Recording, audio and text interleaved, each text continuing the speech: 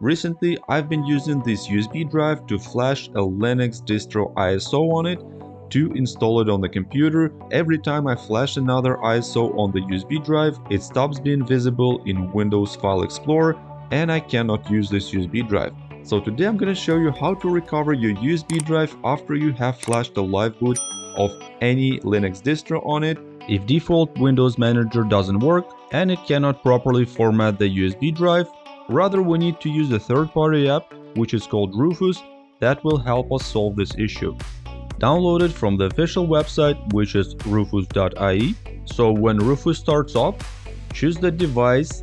In this case it's going to be our USB drive. Then in the boot selection, choose non-bootable.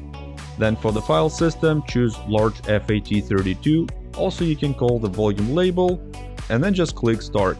It warns you that all data on the device will be destroyed, but that's okay because we wanted to format anyway and it wasn't working on Windows before. Just click OK. And check this out, the USB drive is recognized. Well, this is how you format the drive